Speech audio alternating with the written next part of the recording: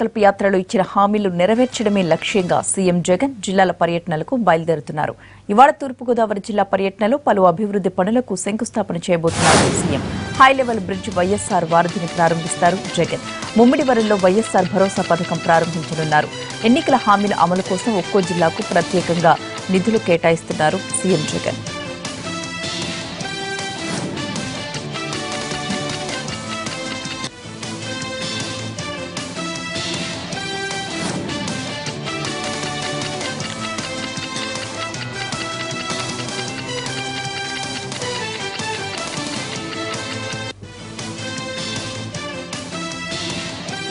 నిన్న పశ్చిమ గోదావరి, నేడు గుంటూరు జిల్లాల పర్యటనలో టీడీపీ అధినేత చంద్రబాబు బిజీగా గడుపుతున్నారు. ఇవాళ గుంటూరు జిల్లాలో పర్యటించబోతున్నారు చంద్రబాబు.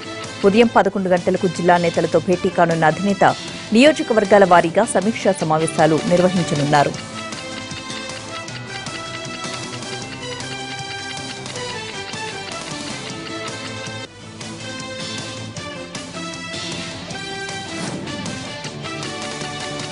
మున్సిపల్ ఎన్నికల పిటిషన్పై ఇవాళ హైకోర్టు విచారించనుంది. వార్డుల విభజన నేటికి సక్రమంగా జరగలేదు అన్న పిటిషనర్ల తరపున న్యాయవాదుల వాదనకు లోపాలు సరిదిద్దినట్టు ప్రభుత్వం ఇంతవరకు తమకు ఎలాంటి సమాచారం ఇవ్వలేదని అన్నారు పబ్లిక్ ప్రాసిక్యూటర్. నిన్న ఇరుపక్షాల వాదనలు విన్న హైకోర్టు ఇవాళ తదుపరి విచారణ చేపట్టనుంది.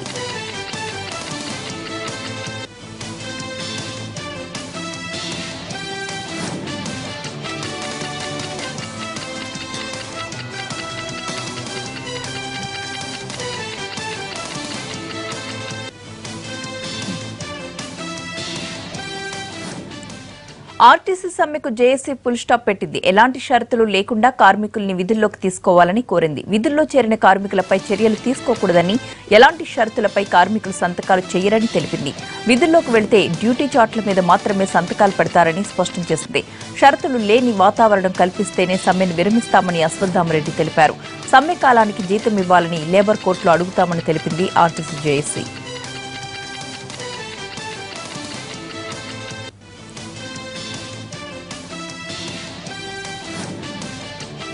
సూచనలు రాలే, ఆదేశాలు రాలే. మేమే ముందుగా స్పందించి ప్రజల కోణంలో ఆలోచించడం, కార్మిక కోణంలో ఆలోచించి, సంస్థ కోణంలో ఆలోచించి కార్మికులకు ఒక ఆత్మగౌరవం నిలబడే విధంగా ప్రశాంతమైన పరిస్థితుల్లో అన్కండిషనల్ గా ఎలాంటి షరతులు లేకుండా విధులకు జాయిన్ అయ్యే విధంగా చర్యలు చేపట్టాల్సిందిగా మేము ప్రభుత్వాన్ని, యాజమాన్యాన్ని అడగడం జరిగింది.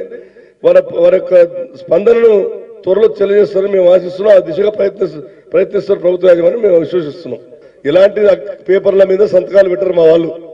ఎలాంటి పేపర్ పెడితే డ్యూటీ చార్ట్ల మీదనే సంతకం పెడతాం, డ్యూటీ చార్ట్లకు సంతకం పెడతాం, అటెండెన్స్ రిజిస్టర్లో సంతకం పెడతాం తప్ప ఎలాంటి షరతుల పైన సంతకాలు పెట్టే సమస్య కార్మిక వర్గానికి ఉండదు.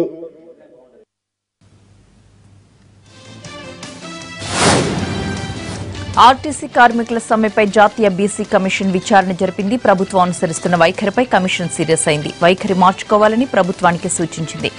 కార్మికులు పనిచేసిన నెలకు జీతాలు ఎందుకు చెల్లించలేదని ప్రశ్నించింది. ఆర్టీసీ కార్మికుల సమ్మె విషయంలో ప్రభుత్వం అనుసరిస్తున్న తీరుపై గవర్నర్ తమిళసైకి విపక్షాలు ఫిర్యాదు చేశాయి. విపక్ష నేతలు రాజ్భవన్లో గవర్నర్ని కలిశారు. సమ్మెపై ప్రభుత్వం హైకోర్టుకు సమర్పించిన అఫిడవిట్ తప్పని నేతలు ఆరోపించారు. ఆర్టీసీ కార్మికుల సమస్యను పరిష్కరించేలా ప్రభుత్వానికి ఆదేశాలు ఇవ్వాలని గవర్నర్ను కోరారు.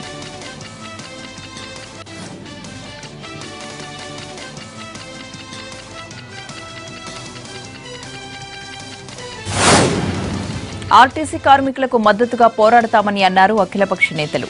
కార్మికులు ఆత్మహత్యలు చేసుకుంటున్న సీఎం కేసీఆర్ పట్టించుకోకపోవడం దారుణమని వారు మండిపడ్డారు.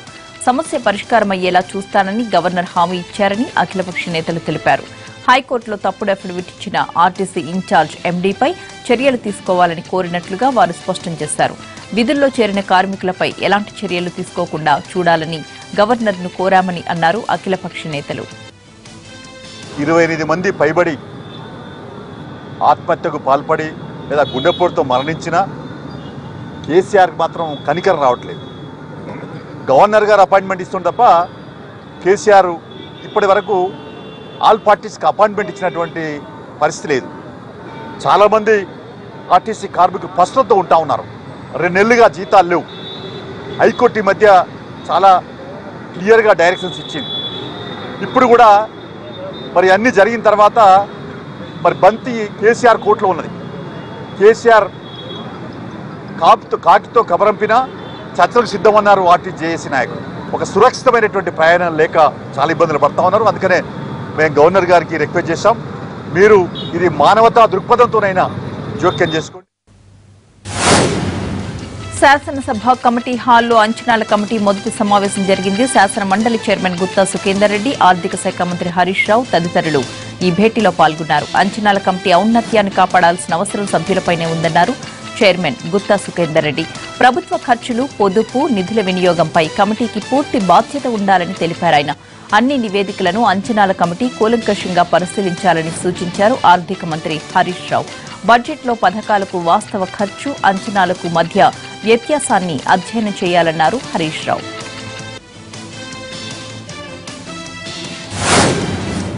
సినిమా రంగంలో ప్రస్తుతం యానిమేషన్ ట్రెండ్ నడుస్తోందని అన్నారు మంత్రి కేటీఆర్. యానిమేషన్తో రూపొందించిన తెలుగు సినిమాలు ప్రపంచ స్థాయి రికార్డు సాధించాయని చెప్పారాయన. హైదరాబాద్లో 5వ ఎడిషన్ ఇండివుడ్ ఫిలిం మార్కెట్ను ప్రారంభించిన కేటీఆర్ యానిమేషన్ రంగంలో పెట్టుబడులు పెట్టే కంపెనీలకు ప్రభుత్వం రాయితీ అందిస్తుందని తెలిపారు.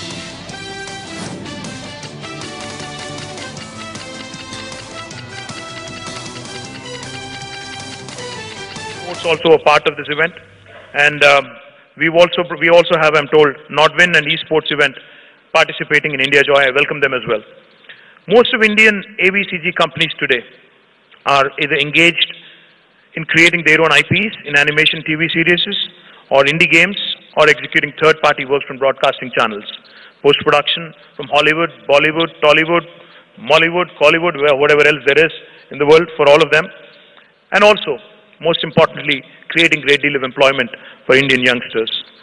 I'm delighted that Hyderabad is also shaping up really well. In fact, we have more than 150 companies, including VFX studios, 2D, 3D animation and gaming companies employing about 30,000 people directly, and almost threefold that indirectly in this segment. More importantly, some of the prominent players include, as I've mentioned, in Hyderabad, which have created a great deal of content and have brought in a great deal of laurels for the state and for the city. Green Gold, Electronic Arts, Purple Talk, Roto Maker, Rock Salt, Makhuta, Glue Games, DQ Entertainment, Game Shastra, Digital Domain, Firefly, Prime Focus, and many, many more that I haven't named. గ్రామ ward వాలంటీర్లు సచివాలయ వ్యవస్థకు బలమైన సమాచార సాంకేతిక వ్యవస్థను అందించాలని అన్నారు సీఎం జగన్. ఈ వ్యవస్థ సక్రమంగా పనిచేయగలిగితే అవినీతి తగ్గుతుందన్నారు. Ration card, pension card, Aarogyasri card, fee reimbursement కార్డులన్నీ గ్రామ వార్డు సచివాలయాలే జారీ చేస్తాయి. ఈ కార్డులు అక్కడే ప్రింట్ అయి లబ్దిదారులకు అందాలంటే వ్యవస్థ సక్రమంగా, పటిష్టంగా ఉండాలని అన్నారు సీఎం జగన్. విశాఖపట్నం, తిరుపతి, అనంతపురం ప్రాంతాల్లో కాన్సెప్ట్ సిటీల ఏర్పాటుపై ఆలోచనలు చేయాలని అధికారుల్ని ఆదేశించారు. గత ప్రభుత్వం ఇవ్వాల్సిన ఇండస్ట్రియల్ ఇన్సెంటివ్లు 4,000 కోట్లు పెండింగ్ లో ఉన్నాయని అన్నారు. పరిశ్రమలు, industries promotions, is of doing business గురించి చంద్రబాబు మాట్లాడడం విడ్డూరంగా ఉందన్నారు సీఎం. పరిశ్రమలకు వేగంగా అనుమతులు మంజూరు చేయడంతో పాటు పారదర్శక విధానాలను, అవినీతి రహిత సింగిల్ విండో పద్ధతిని అందుబాటులోకి తీసుకొచ్చినట్లుగా సీఎం తెలిపారు.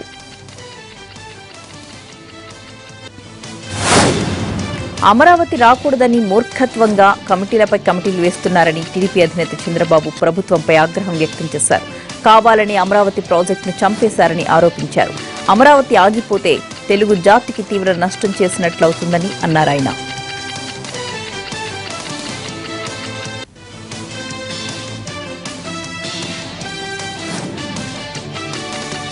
గవర్నమెంట్ ఆఫ్ ఇండియా చాలా స్పష్టంగా చెప్పారు, మీ దగ్గర క్రెడిబుల్ ఇన్ఫర్మేషన్ ఉంటే, మీ దగ్గర ఆధారాలుంటే తప్ప అదర్వైజ్ మీరు క్యాన్సిల్ చేయడానికి వీలు లేదని చాలా స్పష్టంగా చెప్పారు. అది కూడా మీ బుర్రకెక్కల. ఇప్పటికి కూడా ఎదురుదాడి చేస్తూ అమరావతి రాకూడదు, దాని మీద కమిటీల మీద కమిటీలు. దేనికి కమిటీలు నాకైతే అర్థం కావడం లేదు. అంటే ఎంత మూర్ఖత్వంగా పోతున్నారో అంత మూర్ఖత్వంగా పోయి సింగపూర్ గవర్నమెంట్ పోయింది, అమరావతి ప్రాజెక్టు దెబ్బతినింది, రాష్ట్ర భవిష్యత్ అంధకారమైంది. కనీసం తెలంగాణకు పోతే ఒక హైదరాబాద్ ఒక city for them, employment, economic కానీ ఇంకోటి. కర్ణాటకకు పోతే తమిళనాడు, కర్ణాటక బెంగళూరు ఒక సిటీ, తమిళనాడుకు పోతే చెన్నై ఒక సిటీ. ఆంధ్రప్రదేశ్కి వస్తే ఏముందండి ఇక్కడ? ఎక్కడికి పోతున్నాం మనం? ఎందుకు డెలిబరేట్గా ఈ ప్రాజెక్ట్ని అమరావతిని చంపేశారు? అధికారం లేకపోయినా పీపీఏలు రద్దు చేయడంతో ప్రభుత్వానికి కోర్టు ముట్టికాయలు వేసిందని విమర్శించారు టీడీపీ అధినేత చంద్రబాబు. కేంద్రం హెచ్చరికలను పెడచెవిన పెట్టి ప్రభుత్వం పరువు తీసేశారని మండిపడ్డారు. పీపీఎల్ రద్దు చేశాడు, ఈయనకి అధికారం లేదు. ఎందుకు రద్దు చేశావంటే కరప్షన్ అంటాడు.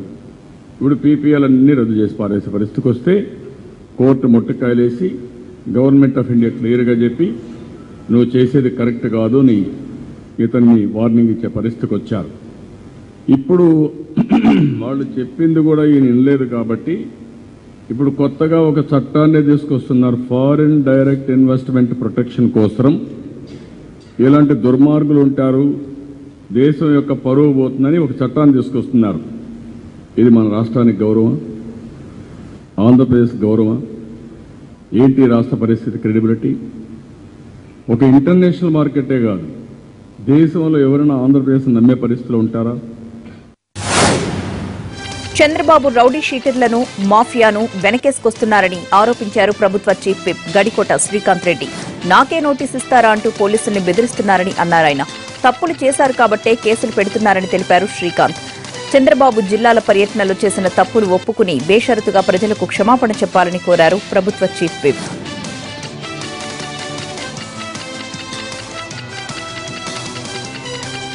వ్యవస్థను నిర్వీర్యం చేశాను, అందుకే నన్ను మూలన గుచ్చిపెట్టారు, చేసిన తప్పులు క్షమించండి అని చెప్పి జిల్లాల పర్యటనకి వెళ్తాడు అని అనుకుంటే అలా వెళ్లకుండా తను చేసిన తప్పులను క్షమాపణ కూడా కోరకుండా ఈరోజు చింతమనేని లాంటి వారిపైన కేసులు పెడతారా, నాకే నోటీసులు ఇస్తారా అని చెప్పి తను మాట్లాడుతుంటే ఆశ్చర్యం కలుగుతూ ఉంది. తన జిల్లాల పర్యటనలో గతంలో తను చేసినటువంటి అరాచకాలు కానీ, వ్యవస్థను నిర్వీర్యపరచడంలో కానీ, గ్రాఫిక్స్ చూపిస్తూ ప్రజలను మోసం చేసినటువంటి విధానాన్ని కానీ, మాఫియాలను క్రియేట్ చేసిన విధానాన్ని కానీ, వీటన్నిటినీ కూడా గతంలో అందరం కూడా గమనించాం. వాటన్నిటిపైన తను బేషరతుగా క్షమాపణ చెప్పాలి జిల్లాల పర్యటనలో. అది ప్రజలు కోరుకుంటుండేది.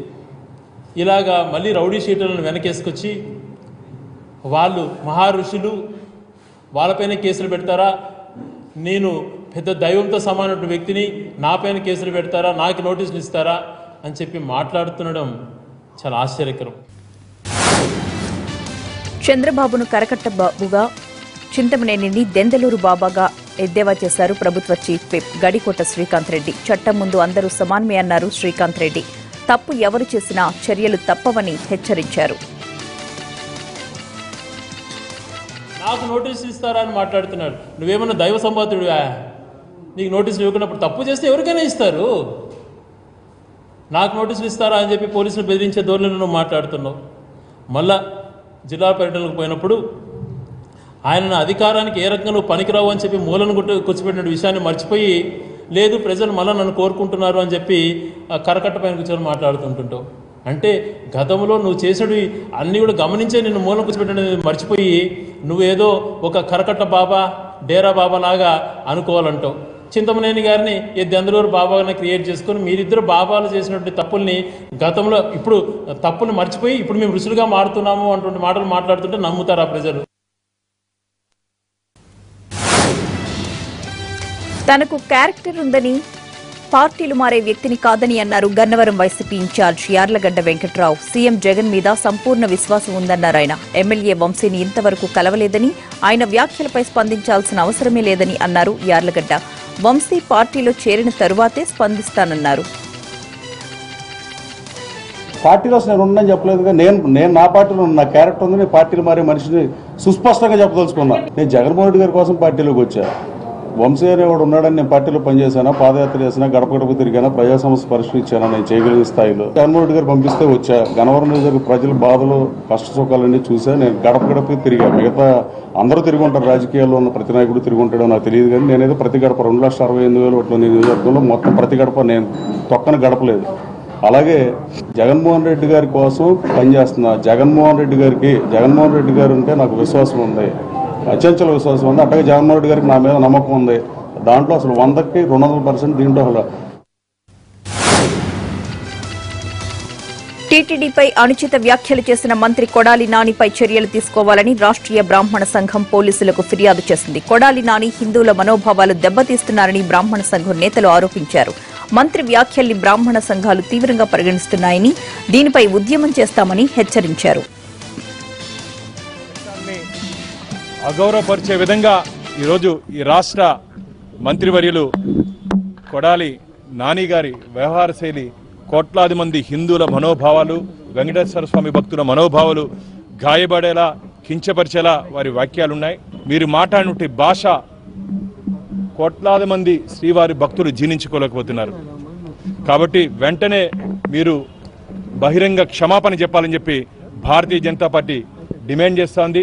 ఈ రాష్ట్ర ముఖ్యమంత్రికి చిత్తశుద్ధి ఉంటే ఇలా హిందువుల మనోభావాలు గాయపరిచిన ఉంటే నానిని వెంటనే మంత్రివర్గం నుంచి బర్తరఫ్ చేయవలసిందిగా భారతీయ జనతా పార్టీ డిమాండ్ చేస్తోంది. బ్రేక్ తీసుకుందాం. వైఎస్ హయాం నుంచి జెరూసలేం యాత్రకు ఆర్థిక సాయం చేస్తున్నామని తెలిపారు ఏపీ డిప్యూటీ సీఎం అంజాద్ బాషా. హజ్ యాత్రకు వెళ్లే వారికి ఆర్థిక సహాయం అందిస్తున్నామని వివరించారు ఆయన. దీనిపై ప్రతిపక్షాలు అనవసర రాద్ధాంతం చేస్తున్నాయని, ఏ సమస్యలు లేవు కాబట్టే మతపరమైన విమర్శలు చేస్తున్నారని ఆరోపించారు అంజాద్. ప్రభుత్వానికి మతాన్ని అంటగట్టడం అనేది ఎంతవరకు సమంజసమో ఒక్కసారి ఆలోచించాల్సిన అవసరం ఉంది. మరి ఇవాళ నిన్నటి దినం ఏదైతే 2 జీవోలు రిలీజ్ కావడం జరిగింది, ఆ జీవోలకు సంబంధించి ఎన్నో ఏళ్లుగా ఏదైతే ఆర్థిక సాయం ప్రభుత్వాలు అందిస్తూ రావడం జరిగింది పవిత్ర జెరూసలేం యాత్రకు సంబంధించి. గతంలో ఆ మహానేత డాక్టర్ వైఎస్ రాజశేఖర రెడ్డి గారు ఈ పథకాన్ని ప్రారంభించడం జరిగింది. జెరూసలేం యాత్రకు ఆర్థిక సాయం ఆయన ముఖ్యమంత్రిగా ఉంటూ ఆ పథకాన్ని ప్రారంభించడం జరిగింది. తర్వాత వచ్చిన ప్రభుత్వాలు ఏదైతే రాజశేఖర రెడ్డి గారు 20,000 రూపాయలు ఆర్థిక సాయం అందించే పరిస్థితి ఉండేది. తర్వాత వచ్చిన ప్రభుత్వాలు ఆ 20,000 నుంచి 40,000 రూపాయలకు పెంచడం జరిగింది. జూనియర్ ఎన్టీఆర్ ని అన్ని విధాలా వాడుకుంది కొడాలి నాని వంశీలేనని టీడీపీ నేత బోండా ఉమా ఆరోపించారు. జూనియర్ టీడీపీ వైపు రాకపోవడానికి కూడా కారణం వారిద్దరే అని చెప్పారు. శ్రీవారి ఆలయంపై కొడాలి నాని వ్యాఖ్యలకు సీఎం క్షమాపణ చెప్పించాలని డిమాండ్ చేశారు బోండా ఉమా. ఈ వలస పక్షులన్నీ ఏ పార్టీ అధికారంలో ఉంటే అక్కడకు వెళతాయని బోండా ఉమా చురుకులంటించారు.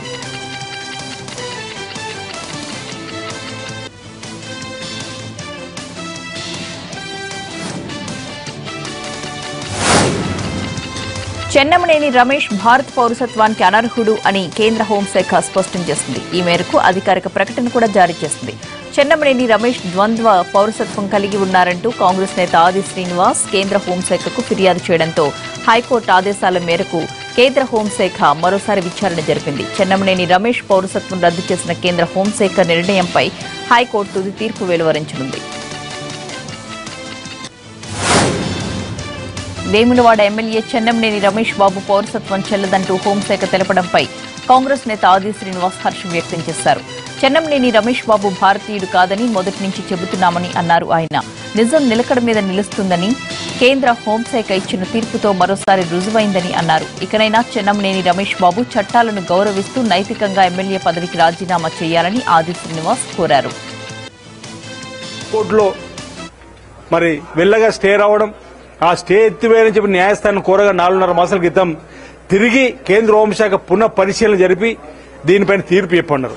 ఈరోజు కేంద్ర హోంశాఖ గతంలో 2 సార్లు చెప్పినటువంటి తీర్పును మరి తెలంగాణ హైకోర్టు పునర్విచారణ జరుపుకుంటే ఈరోజు జరిపినటువంటి పునర్విచారణలో కూడా రమేష్ చెన్నమనేని భారతదేశ పౌరుడు కాదు, ఆయన భారతదేశ పౌరసత్వం పొందడంలో తప్పుడు పద్ధతిలో మోసపూరిత పత్రాలు పొందడం వాస్తవని తేలుస్తూ ఈరోజు రమేష్ చెన్నమనేని భారతదేశ పౌరసత్వాన్ని రద్దు చేయడం జరిగింది. ధర్మమే గెలిచిందని చెప్పి నీ సందర్భంగా చెప్తున్నా. నా ధర్మ పోరాటంలో 10 సంవత్సరాలుగా నేను చెప్తూనే ఉన్నా, భారతదేశ పౌరసత్వాన్ని తప్పుడు పద్ధతుల్లో పొంది మోసపూరిత పత్రాలతో పొంది మరో భారతదేశ పౌరునికి అన్యాయం చేసిండు రమేష్ బాబు అని. ఆయన అనుచరులు నీతి నిజాయితీకి మారు పేరు మా నాయకుడని, మచ్చలేని నాయకుడని అనేక మాటలు చెప్పినటువంటి వాళ్లకు ఈరోజు ఈ తీర్పు వల్ల ప్రజలకు ఏం సమానం చెప్తారని మేము అడుగుతున్నాం. కూకట్పల్లి ఎమ్మెల్యే మాధవరం కృష్ణారావు ఇంటిపై ఐటీ దాడులు జరిగాయి. ఎమ్మెల్యే తనయుడు సందీప్ రావు కంపెనీల్లో కూడా సోదాలు జరిగాయి. ప్రణీత్ గ్రూప్ కంపెనీలో డైరెక్టర్ గా కొనసాగుతున్నాడు ఎమ్మెల్యే కుమారుడు సందీప్ రావు. ప్రణీత్ గ్రూప్ సంస్థ కార్యాలయాలతో పాటు ఎండీ నరేందర్ సహా మరో 5 డైరెక్టర్ల ఇళ్లలో కూడా అధికారులు సోదాలు నిర్వహించారు.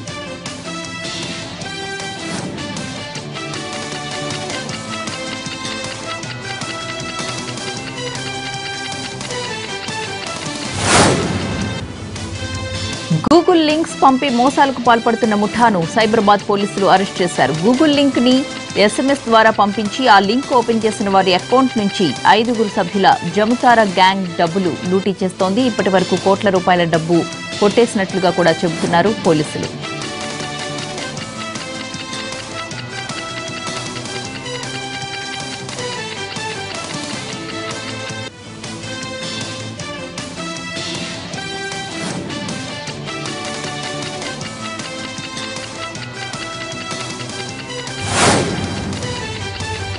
వరంగల్ జిల్లాలో దారుణం జరిగింది. సంగెం మండలం కట్రాపల్లి గ్రామంలో ప్రైవేట్ స్కూల్ బస్ కింద పడి 5 ఏళ్ల చిన్నారి దుర్మరణం పాలైంది. అక్కను స్కూల్ బస్ ఎక్కించడానికి వెళుతున్న తల్లితో కలిసి చిన్నారి బయటకొచ్చింది. స్కూల్ బస్ ముందుకు వెళ్లిన చిన్నారిని చూసుకోకుండా డ్రైవర్ బస్ నడిపాడు. దీంతో ముందు టైర్ కింద పడి చిన్నారి మృతి చెందింది.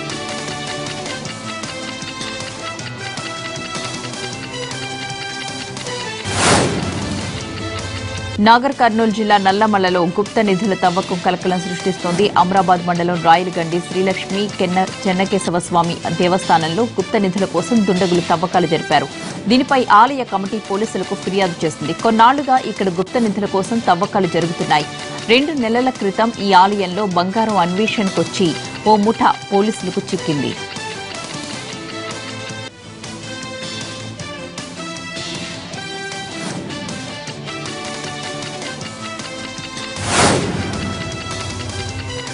మహబూబాబాద్ జిల్లా కే సముద్రంలో దొంగ నోట్ల ముఠా ఆట కట్టించారు పోలీసులు. దొంగ నోట్లతో మద్యం సీసాలను కొనుగోలు చేస్తున్న 4 వ్యక్తుల్ని పోలీసులు అదుపులోకి తీసుకున్నారు. వీరు ఇన్నోవా వాహనంలో తిరుగుతూ బెల్ట్ షాపుల్లో 500 రూపాయలిచ్చి బీరును కొనుగోలు చేస్తున్నారు. నకిలీ 500 నోట్లను గుర్తించిన ఒక షాప్ యజమాని పక్క ఊళ్ళో బెల్ట్ షాప్ యజమానిని అప్రమత్తం చేశాడు. ఉప్పరపల్లి గ్రామస్తులు అతన్ని పట్టుకుని కే సముద్రం పోలీసులకు అప్పగించారు.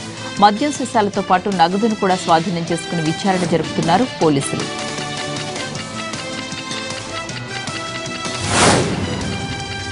ఆదిలాబాద్ జిల్లాలో యథేచ్ఛగా సాగుతున్న గంజాయి క్షేత్రాలపై దాడులు కొనసాగుతున్నాయి. పంట పొలాల్లో అంతర్ పంటగా గంజాయిని సాగు చేస్తున్నారు. ముఖ్యంగా బోధ్ నియోజకవర్గం పరిధిలో లక్షల విలువైన గంజాయిని సీజ్ చేశారు అధికారులు. అటు క్షేత్రాలతో పాటు ఎండు గంజాయిని సైతం స్వాధీనం చేసుకుంటున్నారు.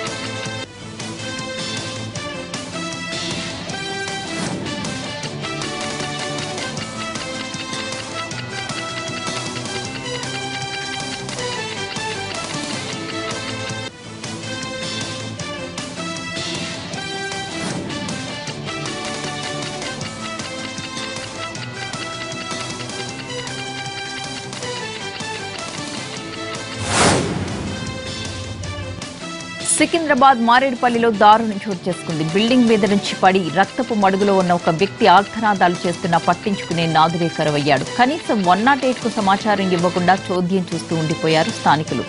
సర్వసుఖీ కాలనీలో 2 అంతస్తుల భవనం నుంచి కింద పడ్డ వ్యక్తి అరగంటకు పైగా సహాయాన్ని అర్జించాడు. అయితే అతన్ని చుట్టుముట్టి సలహాలివ్వడం మినహా ఆసుపత్రికి తరలించడానికి ఎవరూ ముందుకు రాలేదు. చివరకు పోలీసులు 108కు సమాచారం ఇచ్చి అతన్ని గాంధీ ఆసుపత్రికి తరలించారు.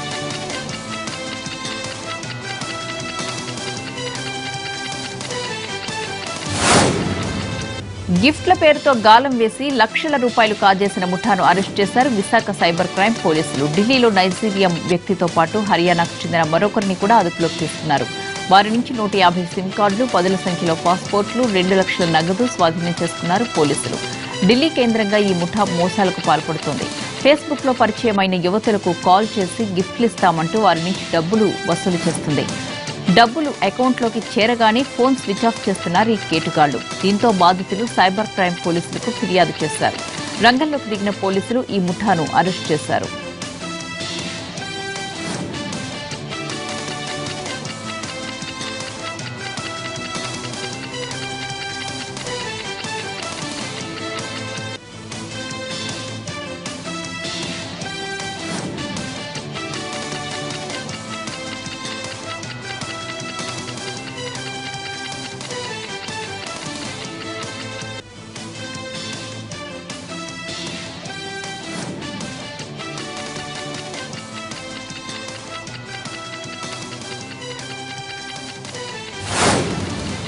ఉల్లి ధర రికార్డు స్థాయికి చేరింది. కర్నూలు మార్కెట్ యార్డ్లో క్వింటాల్ ఉల్లి గరిష్టంగా 6,400 రూపాయలు పలికింది. కనిష్టంగా 4,500 రూపాయలు పలికింది. రేపటికి ధరలు మరింతగా పెరిగే అవకాశం కనిపిస్తోంది.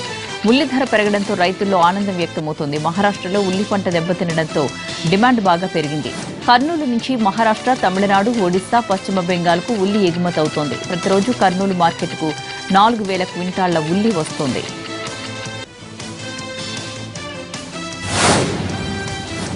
అనంతపురం జిల్లా బొమ్మనహల్ మండలం ఉద్దేహల్లో ఓ రైతు తోటపై ఎక్సైజ్ ఎన్ఫోర్స్మెంట్ అధికారులు దాడులు జరిపారు. అలనేరేడు ఫ్రూట్ జ్యూస్ పేరుతో అక్రమంగా వైన్ తయారు చేస్తున్నారు అన్న ఫిర్యాదులు అందడంతో అధికారులు దాడులు జరిపారు. మాజీ సర్పంచ్ అయిన మారుతి ప్రసాద్ 5 ఎకరాల్లో అల్లనేరేడు తోటను సాగు చేస్తున్నారు. ఇక్కడ తయారు చేస్తున్న ఫ్రూట్ జ్యూస్ పై ఆరోపణలు రావడంతో తనిఖీలు నిర్వహించి 9,000 లీటర్ల జ్యూస్ క్యాన్లను స్వాధీనం పరుచుకున్నారు. జ్యూస్ శాంపిల్స్ ను ల్యాబ్ కి పంపించారు.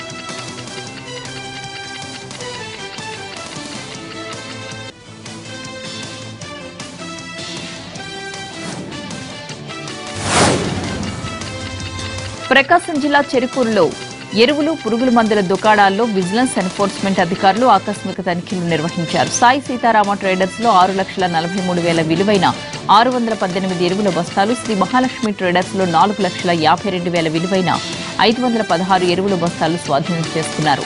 దస్త్రాలకు, నిల్వలకు తేడాలు ఉండడంతో సరుకును సీజ్ చేస్తున్నట్లుగా తెలిపారు.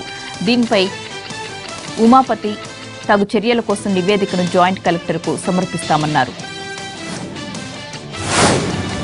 గుంటూరు జిల్లా వైద్య విధాన పరిషత్ సమన్వయకర్త ప్రసన్న కుమార్ అవినీతి వ్యవహారం బట్టబయలైంది. శ్రీనివాసరావు అనే కాంట్రాక్టర్ తెనాలి ప్రభుత్వాసుపత్రిలో చేసిన కాంట్రాక్టు పనికి గాను 20 లక్షల రూపాయలు చెల్లించాల్సి ఉంది. ఇందుకోసం జిల్లా వైద్య విధాన పరిషత్ సమన్వయకర్త ప్రసన్న కుమార్ లంచం డిమాండ్ చేశారు. 20 లక్షల రూపాయల బిల్లుకు మొదట్లో 5 లక్షల రూపాయలు అడిగారు. చివరకు 1 లక్ష రూపాయలకు డీల్ కుదిరింది. డబ్బులిచ్చే ముందు కాంట్రాక్టర్ ఏసీబీ అధికారులకు ఫోన్ ద్వారా సమాచారం అందించారు.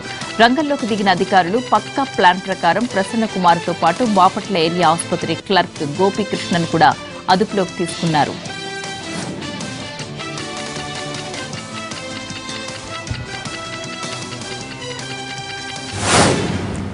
బ్రేక్ తీసుకుందాం. Stay with us. కశ్మీర్ స్థితిగతులపై రాజ్యసభలో మాటల యుద్ధం నడిచింది. 3 నెలలుగా ఇంటర్నెట్ లేక విద్యార్థులు ఇబ్బంది పడుతున్నారని కాంగ్రెస్ నేత ఆజాద్ సభ దృష్టికి తీసుకొచ్చారు. పాకిస్తాన్ నుంచి కొత్తగా వచ్చిన ముప్పేం లేదని, 70 ఏళ్లుగా ఆ దేశం మన పక్కనే ఉందని ఆజాద్ సెటైర్స్ వేశారు.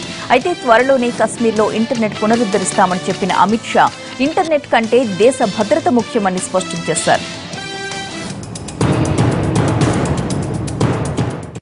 आज के जमाने में इंटरनेट बाकी चीजों के अलावा एजुकेशन और हेल्थ सबसे ज्यादा जरूरी। आज पूरे बच्चे इंटरनेट पर पढ़ते हैं। Rajaji, you are a very senior. It is a question hour, so you have to only ask question. So मेरा क्वेश्चन यह है कि इंटरनेट जो माननीय गृह मंत्री ने बताया कि पड़ोसी देश माननीय 1947 से हमने कई जंगें उनके साथ लड़ी हैं और 30 साल से आतंकवाद चल रहा है। हम भी चीफ मिनिस्टर एक दिन के लिए इंटरनेट बंद होता था, लेकिन 3.5 महीने के लिए इंटरनेट दुनिया में कभी बंद नहीं हुआ मंत्री जी। और इससे शिक्षा और स्वास्थ्य को नुकसान। इंटरनेट आज की जमाने में सूचना के लिए बड़ा महत्वपूर्ण उपक्रम है और उसको जितना हो सके उतना जल्दी चालू करना चाहिए।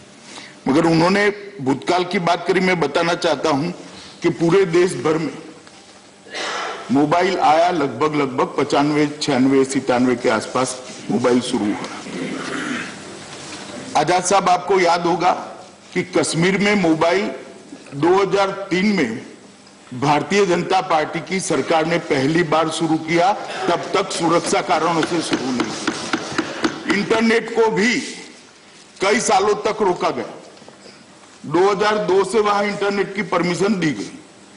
मान्यवर, मेरा इतना ही कहना है कि ये बात ठीक है कि सूचना के लिए बहुत महत्वपूर्ण उपक्रम है, परंतु जब देश की सुरक्षा का सवाल है, कश्मीर घाटी के और जम्मू के नागरिकों की सुरक्षा का सवाल है और आतंकवाद के खिलाफ की लड़ाई का सवाल है, तब हमें कहीं ना कहीं प्रायोरिटी तय करनी पड़ती है। और जैसे ही वहां के प्रशासन को उचित लगेगा, हम तुरंत इस पर पुनर्विचार करेंगे। ఎన్ఆర్సీ విధానాన్ని దేశవ్యాప్తంగా అమలు చేస్తామని కేంద్ర హోంమంత్రి అమిత్ షా రాజ్యసభలో ప్రకటించారు. మతాలతో దీనికి సంబంధం లేదని, ఎవరూ ఆందోళన పడాల్సిన పని లేదని హోంమంత్రి చెప్పారు. ప్రతి ఒక్కరిని ఎన్ఆర్సీ కిందకు తెచ్చే ఓ విధానం మాత్రమే ఇది అని స్పష్టం చేశారు. పౌరసత్వ సవరణ బిల్లుకు ఎన్ఆర్సీ భిన్నమైనదన్నారు. ఎన్ఆర్సీ జాబితాలో చోటు దక్కని వారు న్యాయస్థానానికి వెళ్లే హక్కు ఉందని తెలిపారు. एनआरसी और सिटीजनशिप अमेंडमेंट बिल के बीच में कुछ कंफ्यूजन हुआ है। एनआरसी के अंदर कोई प्रावधान नहीं है कि और धर्मों के लोगों को रजिस्टर में नहीं लिया जाएगा, सभी धर्मों के लोगों को लिया जाएगा। जो भारत के नागरिक है वो सभी को लिया जाएगा। इसमें कोई धर्म के आधार पर भेदभाव करने का प्रश्न ही नहीं है। एनआरसी एक अलग प्रक्रिया है, सिटीजनशिप अमेंडमेंट बिल वो एक अलग। एक स्टैंडिंग कमेटी ने इसको अप्रूव किया है जिसमें सभी पार्टी के लोग थे और सिलेक्ट कमेटी और इसमें धर्म के बारे में भी सभी पार्टियों की सहमति से ही इस सदन के अंदर आया है। ये कोई नई बात नहीं है। अब क्योंकि अभी इसलिए नहीं आया कि लोकसभा लैप्स कर गई, अब वो बिल लैप्स कर गया, अब फिर से आएगा। इसका मैंने जिक्र किया था, जो ड्राफ्ट लेजिस्लेशन उस वक्त लोकसभा में आया था उसका जिक्र किया था, मगर अभी भी मैं स्पष्ट करना चाहता हूं कि इसकी एनआरसी से कोई लेन देन नहीं, एनआरसी अलग। మహారాష్ట్ర రాజకీయం రోజుకో మలుపు తిరుగుతోంది. ఇప్పటి వరకు ఎన్సీపీ, కాంగ్రెస్ తో కలిసి ప్రభుత్వ ఏర్పాటుపై ధీమాగా ఉన్న శివసేనకు సొంత ఎమ్మెల్యేలే షాక్ ఇచ్చే విధంగా ఉన్నారు. కాంగ్రెస్ తో పొత్తుపై ఏకంగా 17 మంది ఎమ్మెల్యేలు అసంతృప్తిగా ఉన్నట్టు తెలుస్తోంది. మరోవైపు అసమ్మతి ఎమ్మెల్యేల్ని శివసేన రిసార్టుకు తరలించింది. అటు ప్రధానితో భేటీ అయిన శరద్ పవార్ రాజకీయాలపై చర్చించలేదని స్టేట్మెంట్ ఇచ్చారు. ఎన్సీపీతో కలిసి బీజేపీ ప్రభుత్వాన్ని ఏర్పాటు చేసే అవకాశం ఉందని కేంద్ర మంత్రి అథవాలే చేసిన వ్యాఖ్యలు మరింత గందరగోళానికి తెరతీశాయి.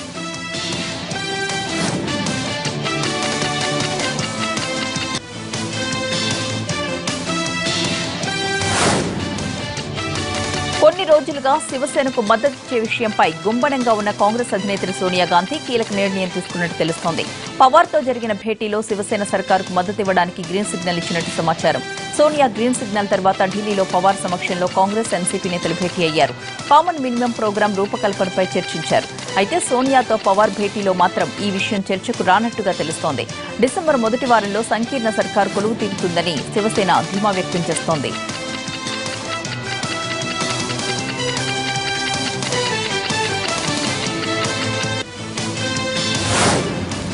ఒకే దేశం ఒకే భాష విధానాన్ని అమలు చేయబోమని కేంద్ర మంత్రి కిషన్ రెడ్డి తెలిపారు.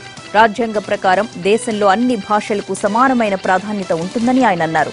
ఈ మేరకు లోక్సభలో మంత్రి లిఖితపూర్వక సమాధానమిచ్చారు.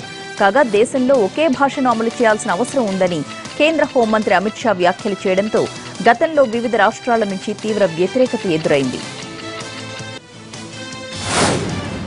చిదంబరం బెయిల్ పిటిషన్పై విచారణను ఈ నెల 26కు వాయిదా వేసింది సుప్రీంకోర్టు. ఐఎన్ఎక్స్ మీడియా కేసులో బెయిల్ నిరాకరిస్తూ ఢిల్లీ హైకోర్టు ఇచ్చిన తీర్పును చిదంబరం సుప్రీంలో సవాల్ చేశారు. విచారించిన ధర్మాసనం ఎన్ఫోర్స్మెంట్ డైరెక్టరేట్కు నోటీసులు జారీ చేసింది. తదుపరి విచారణను 26కు వాయిదా వేసింది.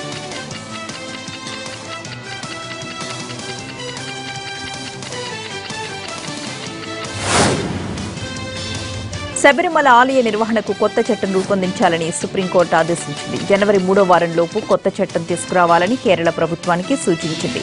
కేరళలోని ఇతర ఆలయాలతో కలిపి చట్టం తీసుకురావడం సమంజసం కాదని జస్టిస్ ఎన్వి రమణ నేతృత్వంలోని ధర్మాసనం పేర్కొంది. పందళ్ల రాజ కుటుంబం వేసిన పిటిషన్ విచారణ సందర్భంగా ధర్మాసనం ఈ ఆదేశం ఇచ్చింది. వార్షిక మండల పూజల కోసం ఆలయాన్ని తెరిచాక 10 నుంచి 50 ఏళ్లలోపు వయసున్న మహిళల్ని అనుమతించడం లేదు.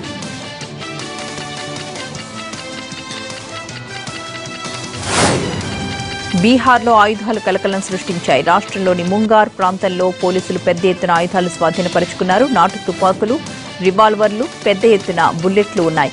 పక్కా సమాచారంతో దాడులు జరిపిన పోలీసులు ఒక వ్యక్తి ఇంట్లో ఈ ఆయుధాలను స్వాధీనం చేసుకున్నారు. ఆ వ్యక్తి నక్సలైట్లకు ఆయుధాలు సప్లై చేసేవాడిగా గుర్తించారు పోలీసులు. నిందితుడి కోసం గాలింపు చర్యలు చేపట్టారు.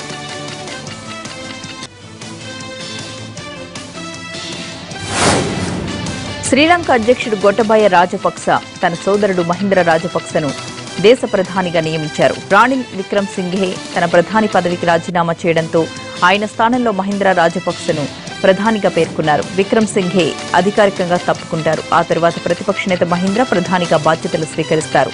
మాజీ అధ్యక్షుడు మైత్రిపాల సిరిసేన 2018 అక్టోబర్ 26న మహీంద్ర రాజపక్సెను ప్రధానిగా నియమించారు. ఆ తరువాత వివాదాస్పద పరిణామాల నేపథ్యంలో మహీంద్రను తొలగించారు.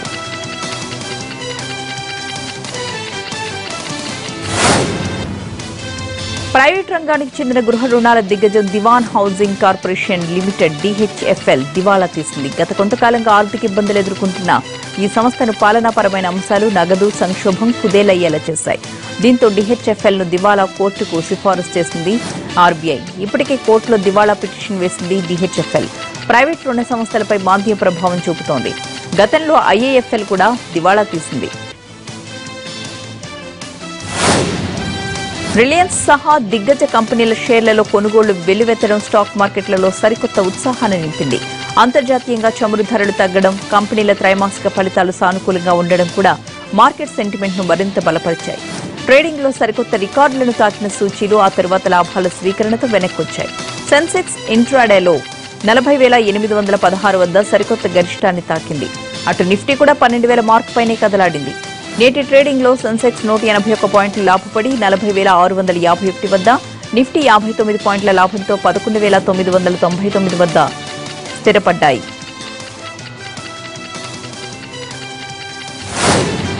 రిలయన్స్ ఇండస్ట్రీస్ సంస్థ చరిత్ర సృష్టించింది. ముఖేష్ అంబానీకి చెందిన ఆ సంస్థ ఇప్పుడు ఎలైట్ ఎనర్జీ క్లబ్ లో చేరింది. ప్రపంచవ్యాప్తంగా ఉన్న మేటి ఇంధన కంపెనీల్లో ఒకటిగా RIL చోటు సంపాదించింది. ప్రస్తుతం RIL మార్కెట్ విలువ $138 బిలియన్ గా ఉంది. $132 బిలియన్ విలువైన బ్రిటిష్ కంపెనీని అది దాటేసింది. ఏడాది కాలంలో రిలయన్స్ షేర్లు 3 రెట్లు పెరిగినట్లుగా మార్కెట్ వర్గాలు పేర్కొంటున్నాయి. దాదాపు 40% షేర్లు పెరిగినట్లు అంచనా. దలాల్ స్ట్రీట్స్ లో రిలయన్స్ దూసుకు వెళ్లడంతో ప్రపంచ కుబేరుల్లో ప్రస్తుతం ముఖేష్ అంబానీ 12వ స్థానానికి చేరుకున్నారు. త్వరలోనే 10 లక్షల కోట్ల మార్కెట్ విలువ దాటిన తొలి భారతీయ కంపెనీగా కూడా RIL రికార్డు క్రియేట్ చేయనుంది. ఆసియాలో అతి పెద్ద ఇంధన సంస్థ పెట్రో చైనా కంపెనీని కూడా రిలయన్స్ అధిగమిస్తుందని మార్కెట్ వర్గాలు అంచనా వేస్తున్నాయి.